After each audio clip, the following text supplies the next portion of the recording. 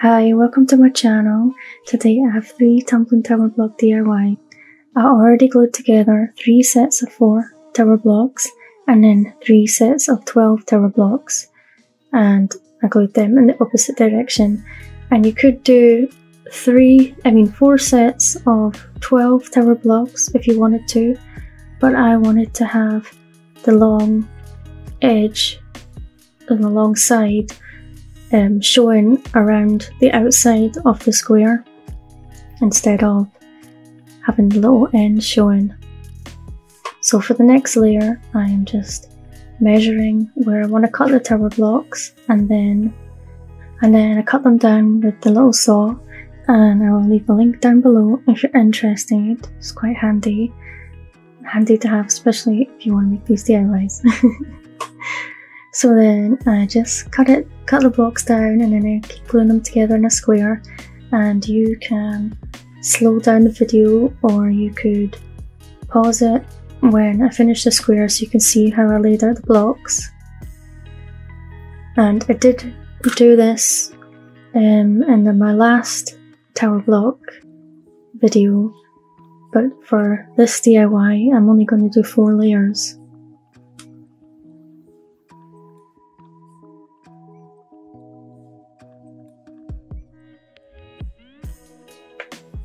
And then I'm just doing the same thing for the next layer.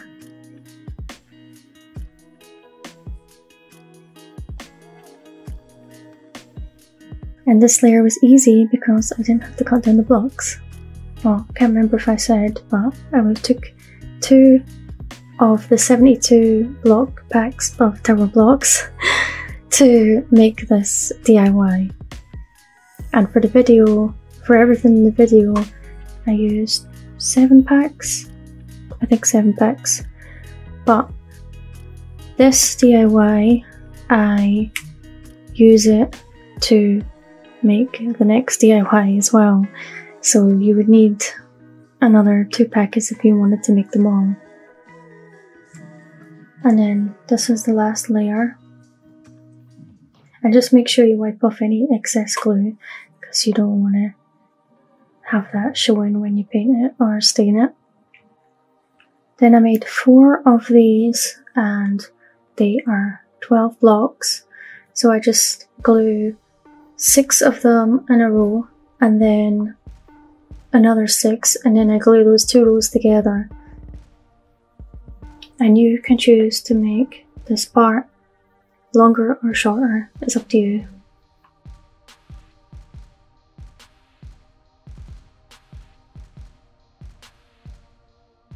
After the glue set, I took the pieces and then I started gluing them together.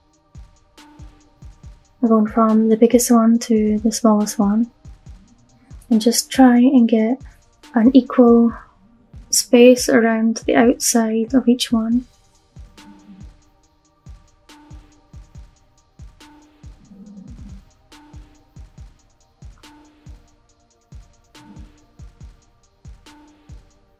Yeah, so it looks like a step pattern.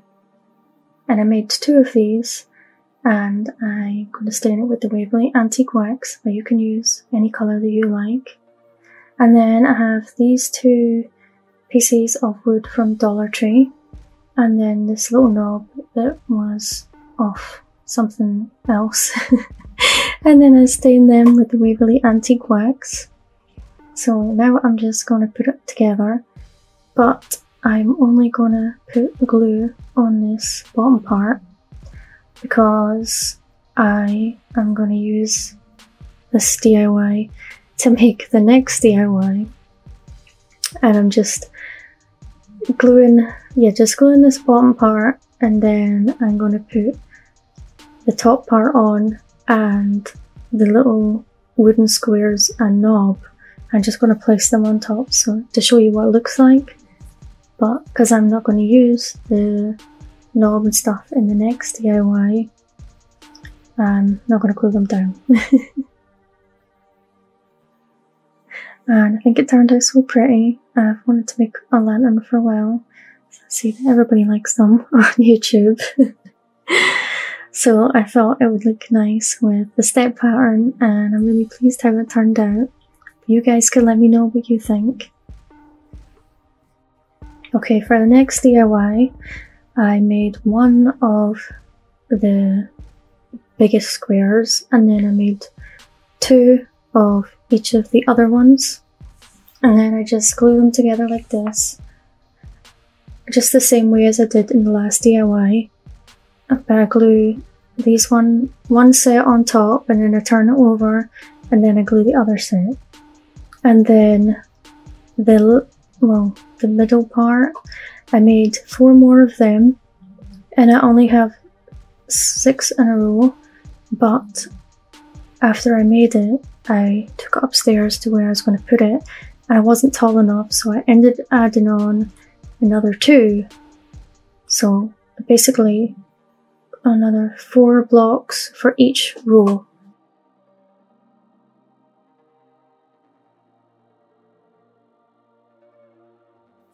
And then it should look like this when you're finished.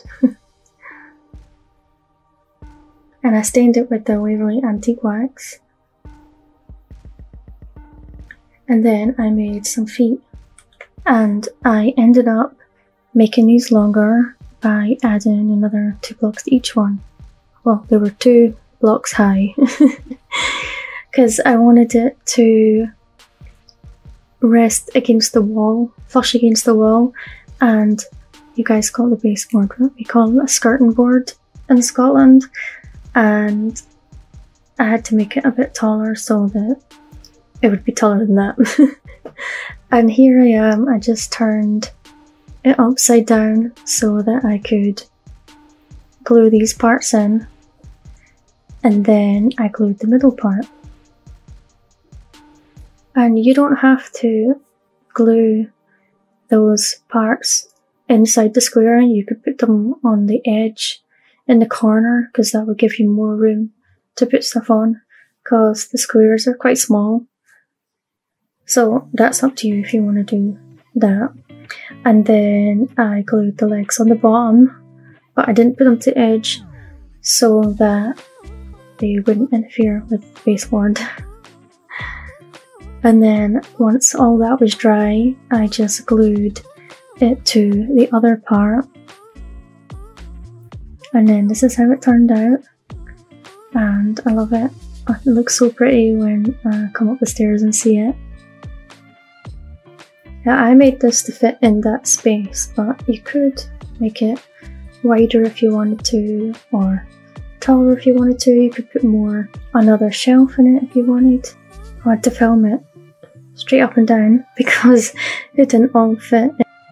For this last DIY, I got some paint sticks from Lowe's, and you could do this entirely with tower blocks if you wanted to, but I didn't have enough.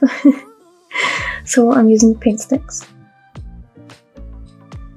I was just making sure that they were all roughly the same length, because sometimes some are quite a bit bigger than others, and then I just glue them all together. And that was me measuring if I was going to use those pieces of wood or not, which I do end up using. And I measure and cut these 2 pieces of wood that I got from Dollar Tree. And you could also use tower blocks for this part if you have enough. But I bought these a while ago, so I thought I would use them up.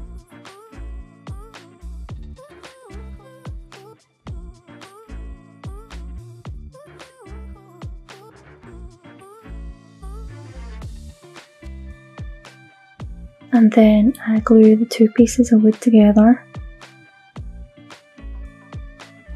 And then I reinforce the back with some craft sticks. And I got these in Lowe's too. But you can get these in, I don't know about Dollar Tree.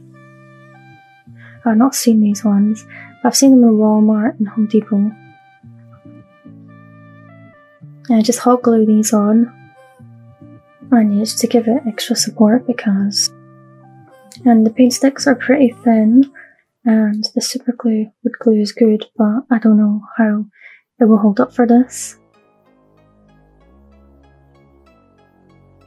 And then I reinforced these because I know they're not going to stay together because they're not straight on the edge. There's like little gaps in between. But here I made the craft sticks too long and I end up having to saw them down a little bit later on.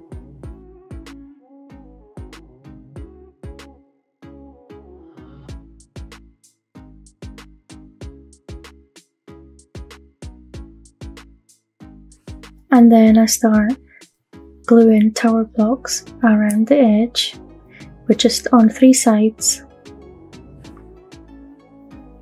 And you do have to, well, I had to cut down some pieces to make them fit.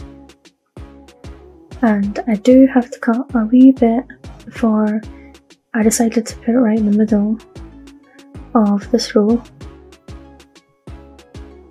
I just have to push it out a little bit.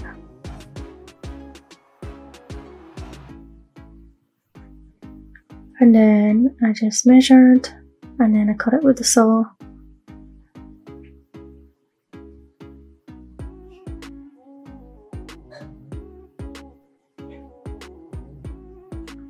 And then it just slides right in. So I just continue to do this. Oh no, I don't continue to do that. This is where I had to cut down the craft sticks because they were too long. So yeah, I just used the wee saw for that, and then I picked off with these, what are they called? Shear things from Dollar Tree. And some of them didn't want to come up, the hot glue didn't want to come off, but I got it off. And then I had to glue all the pieces back on.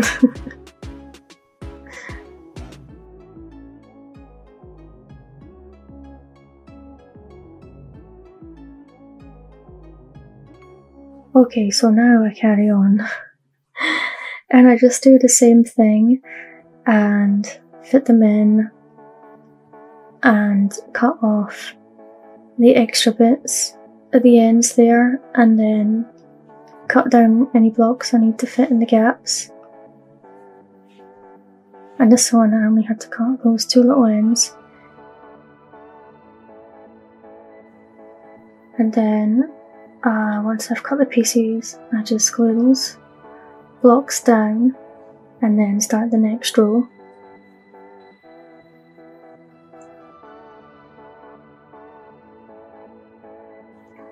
So I did the next row, but I had to get some more tower blocks and then I forgot to press play again.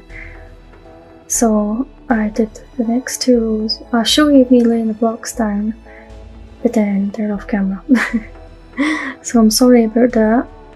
And yeah, you just do the same thing, just try to make the next one a little bit smaller.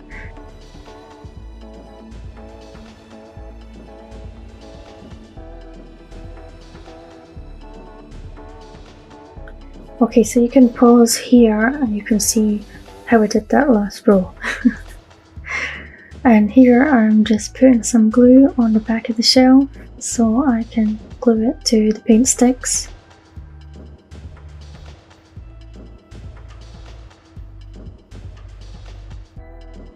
And it was running out, so I had to get the paintbrush.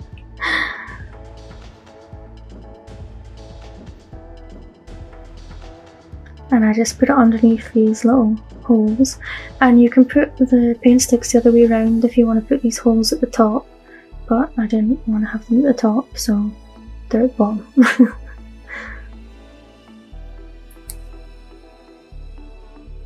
And then after that I just fit the tower blocks around the edge of the paint sticks, and you can see that all the blocks are in a line with the shelf.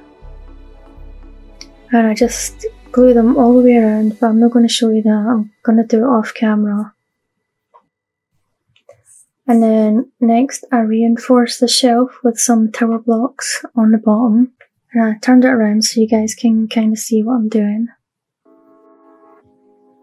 And I did add one more after this, and those ones I slipped them underneath that last row on the shelf. And then I just cut off these wee extra bits with the saw. It wasn't quite dry yet, but you should wait till yours is dry.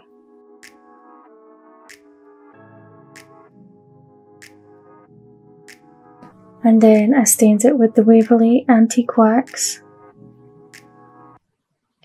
And then I put a wee hanger, well I was going to put on this part, but I decided to move it down a wee bit, and I'm just using hot glue, some nautical rope from Dollar Tree, this wee scrap bit of it, and then some more craft sticks.